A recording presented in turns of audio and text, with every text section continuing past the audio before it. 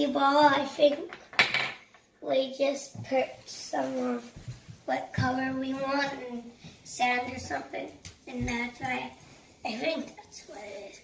Oh, and my brother's not here yet. He's at soccer practice, so I got this assistant, Giraffe, right here.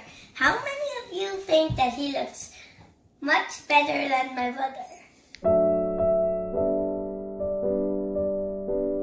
Step 1, put these 2 molds together. Oh yeah, and this is how it gets its circle shape. These figgies just need to go to the holes like that. And the reason why it has this, because we need to put the ingredients in.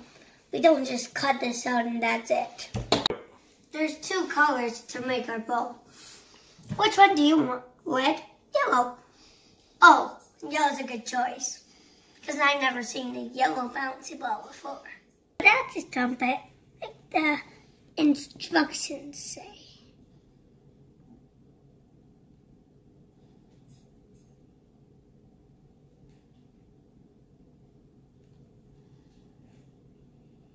It's a big circle to fill up.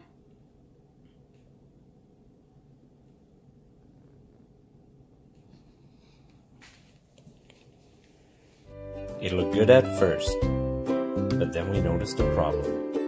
Leaks. Oh, hi. Well, it was leaking down there, so we need to put a bit more red stuff in. It might keep leaking. We just need to give it more time. We do not know. 30 minutes later. Well, we tried to get it to work. And I think it's going to be a fail. I'm not sure. So let's pull this apart. Fail.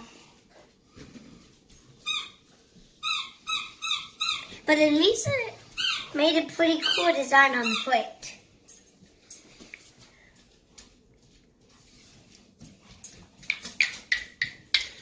Maybe we'll let it dry and let's see what happens.